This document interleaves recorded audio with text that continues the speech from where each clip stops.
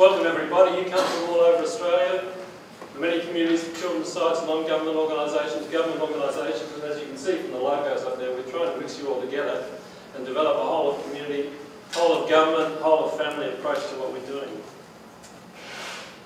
Children today face many challenges.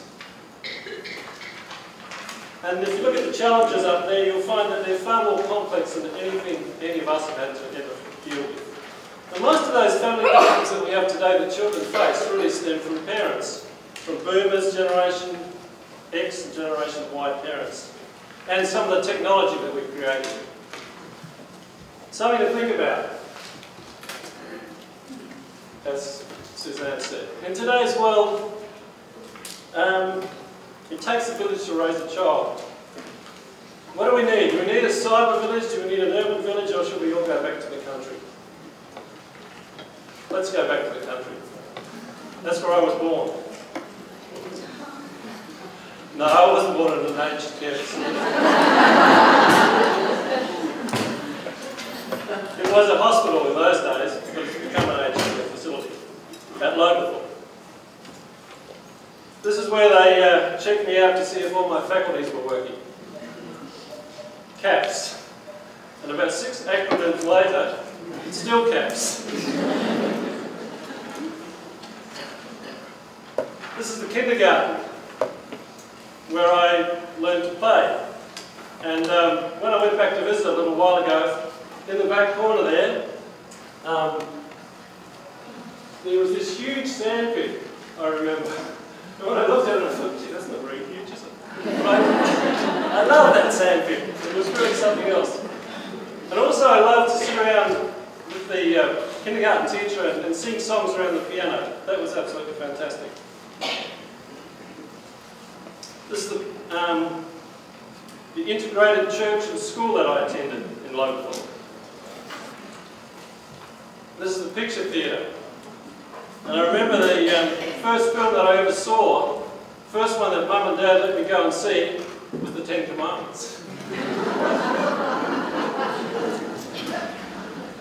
I think I went to sleep because it was a very long film.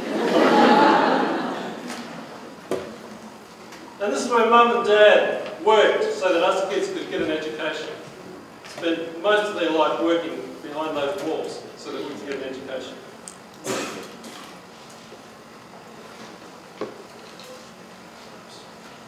Loberthorpe was nice, but it's a long way removed from the experience of many families today.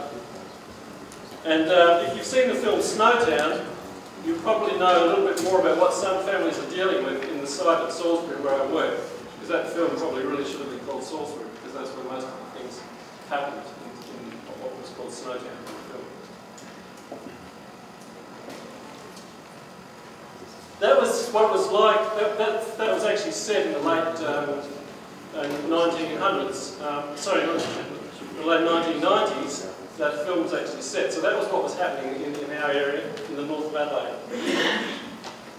Communities for Children has given us the opportunity to deconstruct a lot of what's been happening with family support services and come up with some more functional alternatives.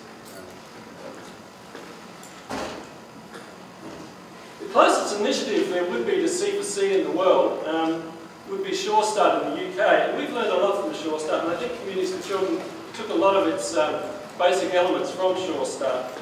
And it's interesting some of the things that they've come up with. What Sure Start has told us about how to run early years services that impact on children's social and positive outcomes. The most salient factor in determining positive outcomes for children is the home learning environment. What parents do with children before they're old enough for school, and as they get older, what they do with them in the hours that they're not in school has a much stronger effect on child outcomes than group care. That's from a book called Naomi Eisenstadt, which I've just been reading, which talks about the foundations of the Sure Start in the early years and how it developed. This graph shows the relative impacts of the different areas such as gender, low birth weight, duration in preschool, quality preschool, social class and home environment. You can see home environment on the end has the largest effect on just on even the development of literacy, and you would have thought that that was the domain of the schools, wouldn't you? But So the early years, what happens at home, is really key to all that. So what was important to you as a child? We've had Carla Rinaldi as a thinker in residence in the last 12 months in South Australia, and she's been telling us a lot about the importance of early childhood in terms of the way the child perceives things. You might have read the book 100 Languages of Children, and she talks about how we need to listen to children, learn to listen to children. One of the things we had with her was a conference, and we were asked before we went to the conference to think about a place that we cherished as a child. What was the place that we cherished as a child that really meant something significant to us? And we all had to think about that and come along to the conference and bring that with us. Well, for me it was Lobeth Hall again, and there's the house, and it was the sandpit. Right over here, under the carport now. We used to play cricket there, it wasn't sealed in those days. And we had a little sandpit, it was right near the back door where Mother would hover. When I was about 1 or 2 years old, she'd hover around there, and I'd just love to go to that sandpit and play. As I got a bit older, it was this area just down between the house and the shed. There wasn't a gate there then, there was a gate out the front. But there was a patch of dirt there, and Dad didn't use it for gardening, and nobody used it really for anything, so I used it. As Suzanne just said, the boys had found grease in the pond. I found great dirt. I loved to play on the dirt. I loved to build little communities in that dirt. I would use sticks and stones and all sorts of things to build little houses and roads and all sorts of things. And that was, for me as a child, that was just so important to have that place to play in, where I felt safe and where I could do things with my hands and get dirty. So, you should try that exercise, the exercise of thinking about the place you cherished as a child. I believe every planner, everyone involved with planning anything involving children, should really be involved in doing that exercise at some stage, because it's so really important to get the perspective of the child. What does it mean to build communities with children and families? One thing it means is that we need to consult with children. We need to consult with parents, we need to consult with family support workers and services, but we also need to consult with children. We need to ask children what is important to them. When we started Communities for Children at Salisbury, one of the things we did was we went to the primary schools and we got about 300 children to etch onto tiles what they saw as important, and we put these tiles in a playground. And if you look at that, it's interesting too. You can see James is there. He's like most of us, isn't he? He grew up thinking he was the only person in the world. But then we've got another one here which is a little bit more sophisticated. So there's one person, they're just part of the family, and that's really more realistic about the way it is. But that was a fascinating exercise.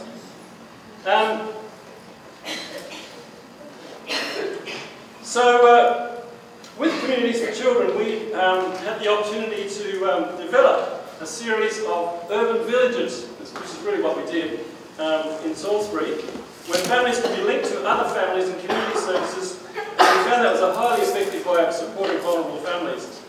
And then we started this with the concept of a Salvo's urban village, and this is not the best photo in the world, but that's our Salvo's urban village, which for 3 days a week is the main sort of worship area, which is just used as a continuous playgroup, and families love it. And you should talk to Katrina, who's here on the desk, about that sometime. It's just a great concept. Second thing we did was establish Family Zone at Eagle Farm Primary School. And it's an urban village too, and that's really what people said it was. It's got a kitchen, it's got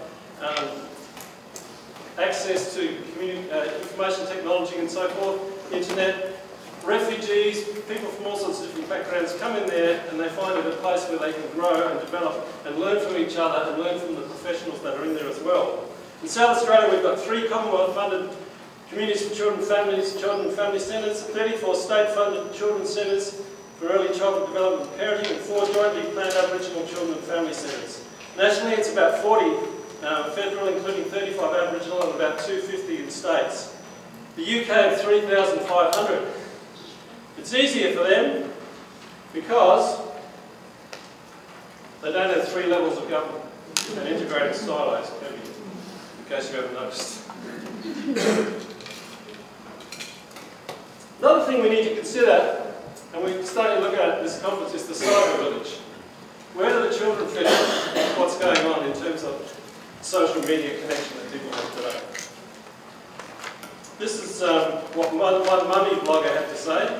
As Generation Y's, we are accused of being self-centred, and it seems like when it comes to the choices of my generation seems to make for their kids, it appears those decisions are often rooted in self-centredness. If you're an educated professional Gen Y like myself and you have kids or think you want to have kids, ask yourself this simple question: am I doing what is best not only for me but for my child? And that's something that every parent and every generation has needed to think about. So why are we having another conference? I'd like to give you 3 reasons. One is the practitioner sandwich dance. Anybody know what that is? Researchers set research and evaluation priorities. Policymakers set policy and performance indicators. The practitioners get chewed up in between if they don't dance very well. This is a conference for practitioners as well as researchers and policymakers. But we really want to focus on practitioners. Practitioners learn from each other, build on previous experience, look for similarities in context, as Larry Green says in a paper in 2007, and generally do not dismiss every learning prior to the introduction of the scientific method just because it is yet to be researched by randomised controlled trials. Another reason, have we got it yet?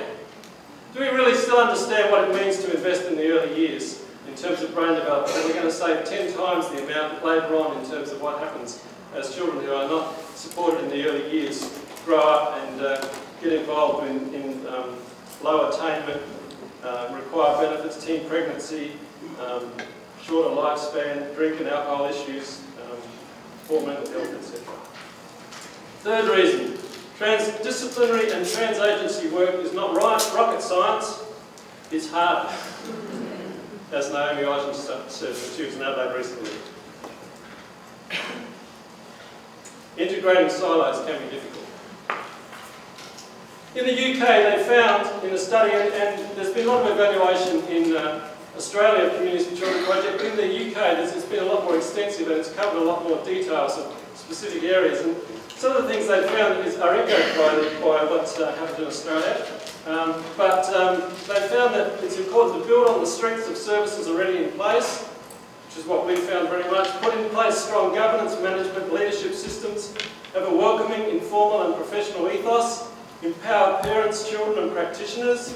And later on this morning, Dan Walker is going to be talking about really empowering parents and what that means and how you can do that through education. Audit and respond to community needs. Identify children needing specialist services. Recruit and train staff with appropriate qualifications and personal attributes. And Commissioner Robert Fitzgerald has done a lot of work in that area and he's going to be speaking to us in a minute. So we'll probably hear some more about that. And the other one is manage interagency teamwork. These are real issues that we want to deal with in the next couple of days and hopefully learn to do it much better. So, what does it mean to build stronger communities with children and families? It's different to doing it for, it's doing with. So they are co-producers, as Margie Wally keeps saying, co-developers of the programs that we're doing.